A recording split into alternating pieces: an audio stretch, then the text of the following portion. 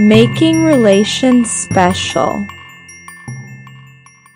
When I was a kid, my mom liked to make breakfast food for dinner every now and then. And I remember one night in particular when she had made dinner after a long, hard day at work.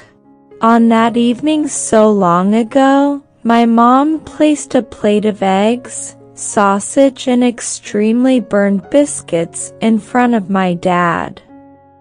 I remember waiting to see if anyone noticed.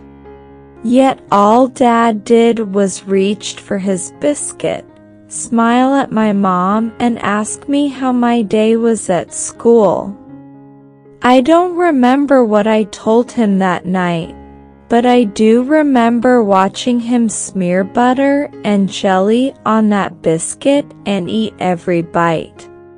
When I got up from the table that evening, I remember hearing my mom apologize to my dad for burning the biscuits. And I'll never forget what he said. "Honey, I love burned biscuits." Later that night, I went to kiss Daddy goodnight and I asked him if he really liked his biscuits burned. He wrapped me in his arms and said, "Your mama put in a hard day at work today and she's real tired. And besides, a little burned biscuit never hurt anyone." Moral: life is full of imperfect things and imperfect people. I'm not the best at hardly anything, and I forget birthdays and anniversaries just like everyone else.